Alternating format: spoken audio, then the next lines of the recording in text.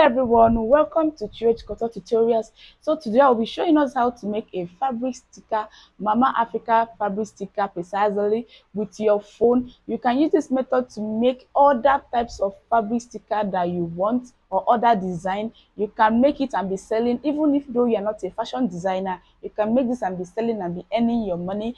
Or you're a fashion designer, you can also use it to make your own clothes production and all that. So if you're interested to know how to make these fabric stickers with your phone, kindly keep watching.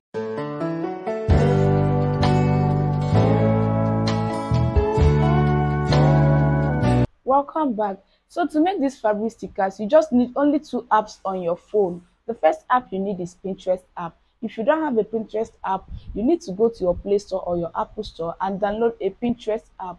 Pinterest app has this logo that is showing on your screen right now. And then the second app you need is InShot.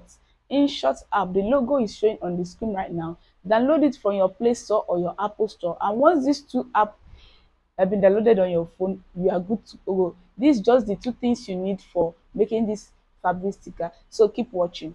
Open your Pinterest app, then click on search button, type Mama Africa stickers, and these stickers will pop out. Select any one you want or select this particular picture. Click on the three dots on the top of the picture and download the image. Once you download the image, you go back to your gallery and you'll find out that the image is already downloaded, as you can see. Now the next thing you're going to do is to go to your InShot app. Open your InShot app, click on photo. Once you click on photo, click on this green plus and then select the picture you just downloaded. Search for your cutout. Search for cutout, click on cutout, and this app will automatically cut this picture out for you from that white background. This is basically what you need to print. Then save this image on your phone again.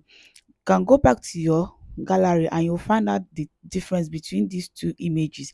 This one is having a transparent background and this one is having a white background. So this one is not needed. All you need is this transparent one.